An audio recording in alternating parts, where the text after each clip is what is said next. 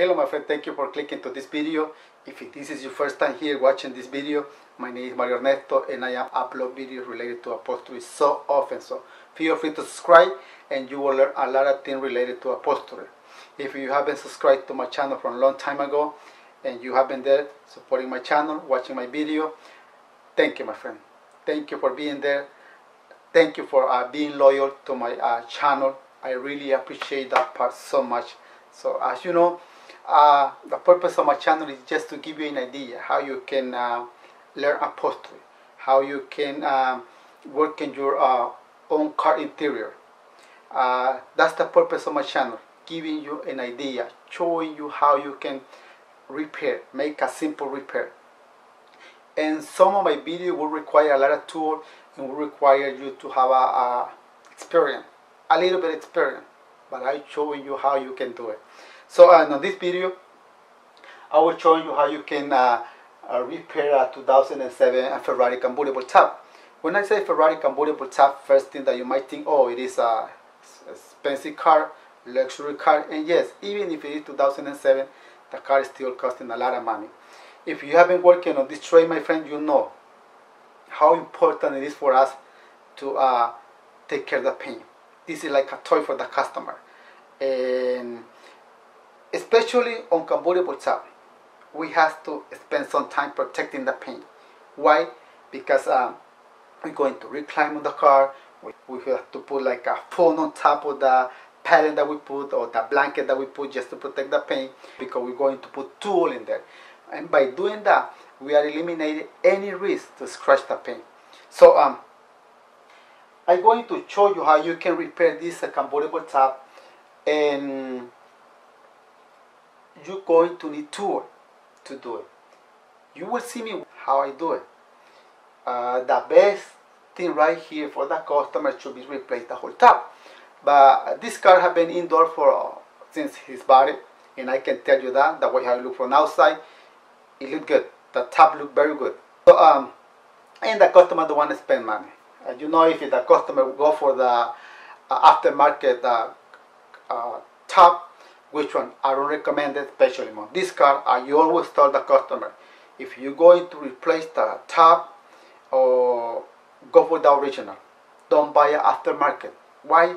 Because sometimes, you know guys, if you have been installing convertible top, you know exactly when a customer buy aftermarket part, no matter what we do, sometimes the top is still looking bad. It doesn't fit well, no matter what we do. Why? Because it is aftermarket. So what I always tell the customer, especially on this kind of car, go with the original. If he go with aftermarket, it will cost him like around, you know, GHHs. That brand is a very good brand. There are some other brands that are good too, aftermarket. If he go with that brand, will cost him like a 2 grand, between 2 grand and 3 grand. So figure out aftermarket. Now figure out if he go with the original, a lot of money. So but this time he don't wanna replace the top, and I'm going to make just a small repair. To do this kind of repair, here is the tool that I will use. I will use a drill gun. I will use a TX 20 and 27 torch, and I will use a curved pick. If you don't have a curved pick, you can use a straight one, or even you can use a flat screwdriver. I will use a hammer, a chisel, and a chisel holder. What else I will use? I will use a glue gun. But if you don't have a glue gun, you can use a brush. I will use a glue. The glue that I will use is that one right there. That is a good quality glue. If you are living outside the United States, maybe it is hard for you to get that glue, but don't worry, you can use a lower quality glue. Except 3M spray can. I don't recommend you to use spray can for this job. And I will use a heat gun. I will use a grinder and a 3-inch disc. If you don't have a grinder and you don't have a disc, you can use a sandpaper. I will use a 1/8 drill bit. I will use a plier. What else I will use? And I will use a heat shrink plastic protected. I will use that one. You will see where I will use it. And I will use a 1/8 thickness rivet, aluminum. I recommend you to use aluminum or stainless steel rivets, 1/8. And I will use a rivet gun. can be manually, or if you have a pneumatic, that would be great too. So I already had that tool, so now I'm going to start taking apart. But before, I'm going to check for scratch on the paint, dents or bump on this car. If I notice something, I will let the customer know, and I recommend you to do the same. If the customer is there, check it in front of him. If you notice something, let the customer know immediately. So I'm going to start taking apart, and you will see everything related to how you can repair this 2007 Ferrari Convertible top. I had the car right here, so but before to keep going with this convertible top, let me say something on Spanish for those who don't speak English. Este video muy pronto estará en español para todos ustedes, los que no hablan inglés, so manténgase pendiente. As you can see, I am making sure this convertible top is working. I open it all the way and I close it all the way. As a upholstery, as a convertible top installer, we always do this, always. The problem with this top, the driver's side is fine. You can see him right there was tight. That's the way it should be. And let's see the other side. You can see it is loose. Something is wrong in there. This top have a lot of cable, and that part should be tight. Shouldn't be like that, because water or wind might go through it. I have to find out what is wrong with this convertible top. It has 6 cables, 3 on the driver's side and 3 on the passenger side. Might be one of those, it is broken or it is disconnected. I'm going to find out. To do that, I have to take them apart halfway, from the front halfway to the back. And I'm going to remove those screws right there. It's a TX27.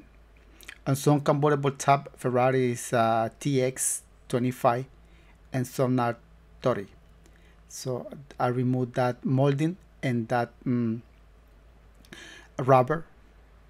Just pay attention how you are removing everything, because remember, you have to put it back. I am using that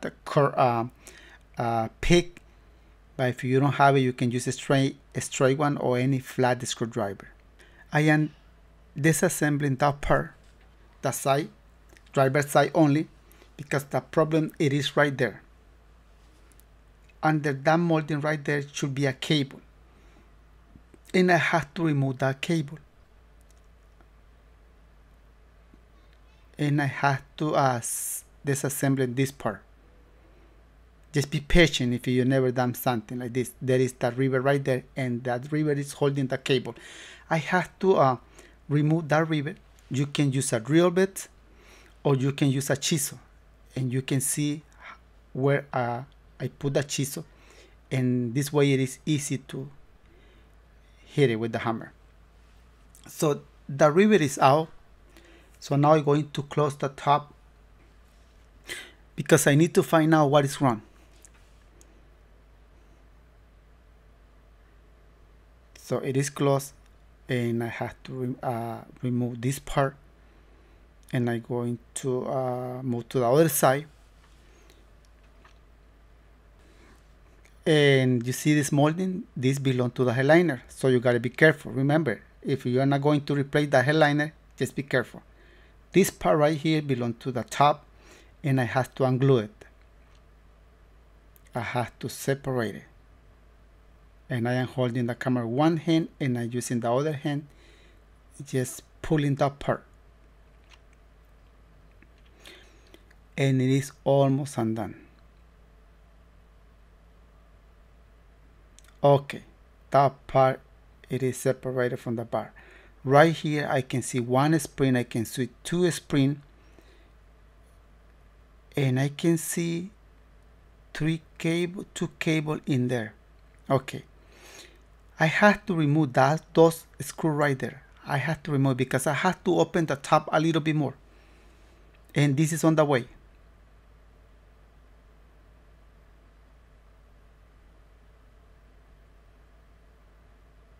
Okay, that is right. Remove that one. You can see I open more, so this part is fine. There should be 1 cable inside that black, like a piping, and I don't see the other cable. I'm going to open it,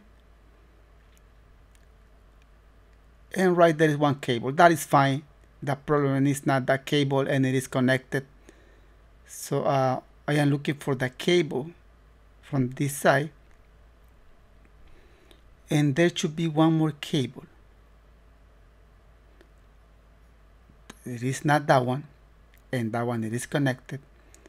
It's not that one, so this belongs to the frame, and there is the other cable. You can see me right there. Okay, the problem is on that cable. See, even it is disconnected. Why this get disconnected? I have to cut it, and I need to find out why this cable it get disconnected from the spring. So I am using a racing blade. You have to be careful. I forgot to mention that you're going to need a racing blade, but this is one thing that you're going to need it. Or you can use a sharp knife too.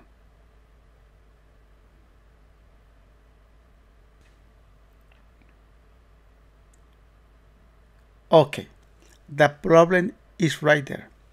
That part of the cable, the loops, it is broken. The thing is, they are not going to sell you just a cable. They're going to sell you the whole top. Why? Because the cable is inside of the top, or that like a piping, it is inside. So what am I gonna do right here? I'm going to use a 1/8 drill bit and drill a hole.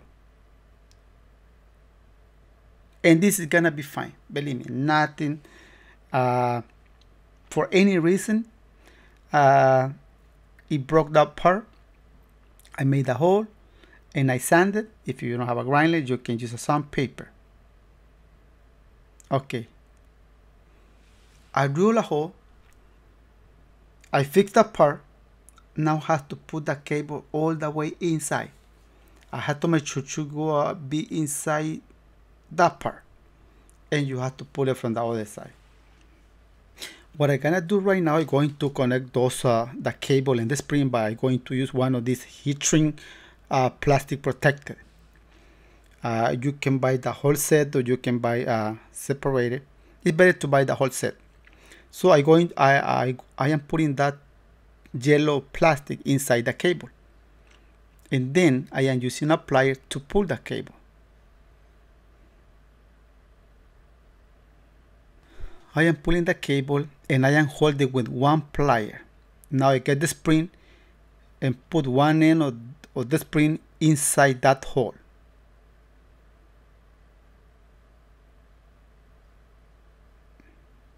And it's in. I'm going to close a little bit the end of that spring, because I don't want that spring to coming out from that hole.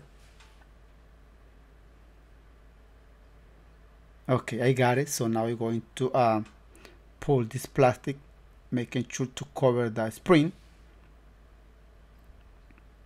This is patient, so be careful.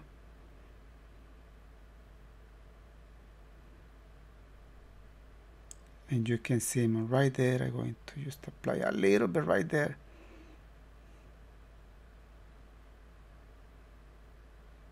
And that part is done. So what is next? I'm going to use the heat gun, because I need to apply hot air in there. If you don't have like industrial heat gun, you can use like a hair dryer, and that will work. Just be careful, don't burn the hair liner. Okay, I got that part, and you can see it. The spring is connected with the cable. So now I'm going to put everything back. I'm going to put this spring in there, and I'm going to put this screw in there.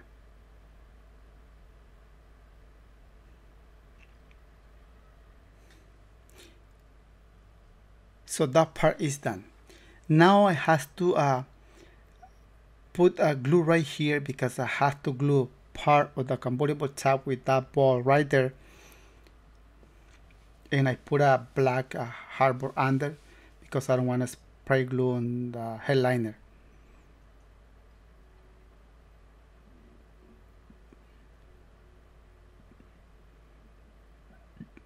Just remember how this part was connected, and you have to do the same thing.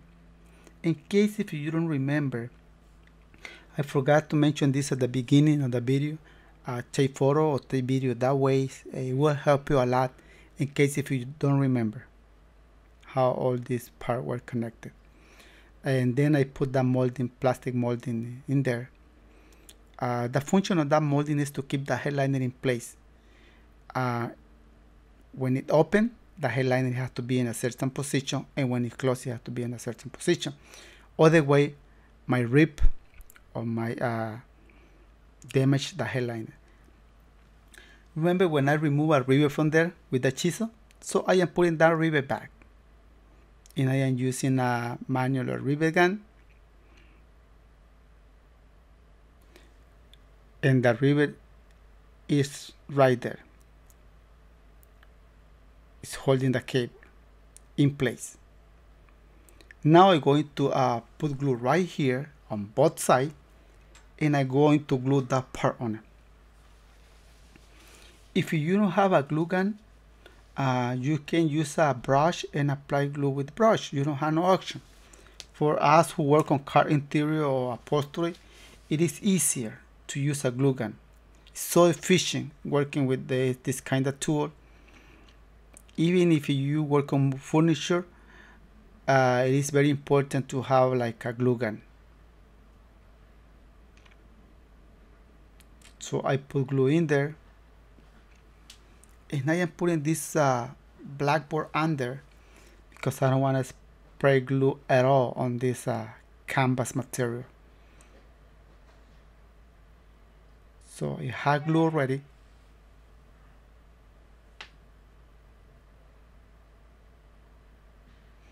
You know that convertible top has some mark, so make sure just follow those marks. When you are installing a new convertible top, it doesn't have mark.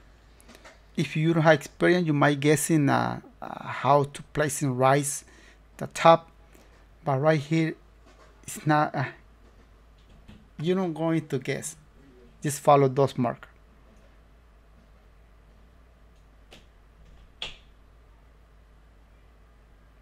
And then there is a metal molding and there is a gasket. You have to put that molding with those screws right there using a TX27. I mean, on this one is TX20, are smallest. Then the front screw.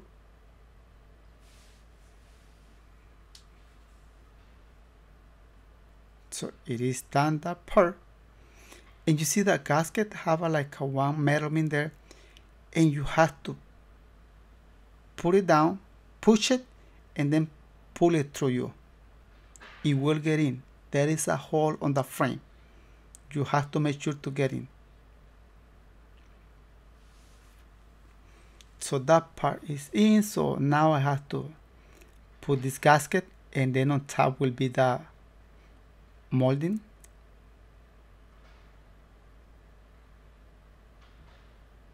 Just make sure to match that hole, and then put those screws.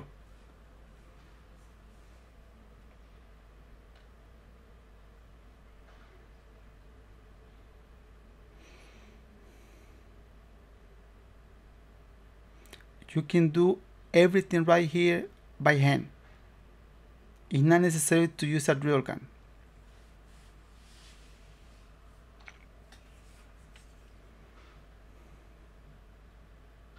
So I am cleaning. This part is done. I just have to clean it from inside and from outside, and check it. Make sure it's working like how it was before. You see, everything is perfectly right there. Those screws are in place. So now I have to close this top and see how it look, especially the part where I fix. So I am closing, and this tab is closed. And now we are going to see it is dirty, I will clean it. I will put a special liquid in there, just making sure to look very nice. It's a little bit dirty, but I will clean it. I'm going to see the other side. The problem was on the passenger side, and you can see right now, my friend, you can tell that part, it is tight. The problem was the spring.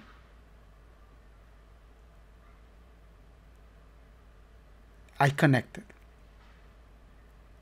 Now it looks like if nothing happened. You saw the whole process, my friend. I showed you how you can do this kind of repair. I remember the first time when I installed a convertible top, I couldn't sleep the night before, just thinking about that I was going to install a Ferrari convertible top. So I understand if you get nervous. Just relax. I give you an idea how you can do this kind of repair. I have a lot of convertible top on my channel. If you are planning to install a convertible top and you feel nervous, or you don't know how to approach, you don't know how to take them apart, just watch, go to the convertible top playlist on my channel and you will see a lot of convertible top in there. So thank you for watching this video. I hope you enjoy. Don't forget to subscribe. See you in the next video. Thank you. Ciao, ciao.